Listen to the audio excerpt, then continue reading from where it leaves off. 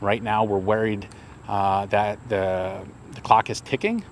Today is 1 month to the day that Rachel went out on a run, so people's memories are fading. Matthew McMahon brought a stack of flyers to the Mon Pa Trail. On them, new details from a criminal profiler on the potential suspect, a man seen in this video whose DNA is linked to the crime. This is not just to get justice for Rachel and her family and her children. It's to prevent this person from doing this again, because it's a matter of time before he does do this again. The criminal profiler believes he could be a violent criminal with dangerous psychopathic traits, possibly a narcissist lacking empathy who is manipulative and a pathological liar. The profiler says after committing a crime in Los Angeles, he came to Bel Air, an odd choice, meaning he, quote, must know someone in Bel Air where he has been able to stay.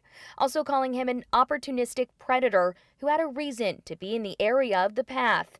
The suspect would have been out between 6 p.m. and dusk on August 5th. There's a desire from the family to sort of give more information to the public so somebody else would be able to identify. The important part of that profile, if you notice, is there is a possibility that the person could be somewhere around this area. They're looking for a Hispanic man in his early to mid-20s, 5 foot 9 inches tall and 160 pounds. We're hoping this paints a much clearer picture of who this person is, because we believe firmly that somebody in Bel Air knows who this suspect is. If you know anyone that comes close to matching any of the details described, you're asked to email rmtips@hartfordsheriff.org or call that number on your screen, 410-836-5430. Right now, there is a $10,000 reward for any information that leads to a conviction.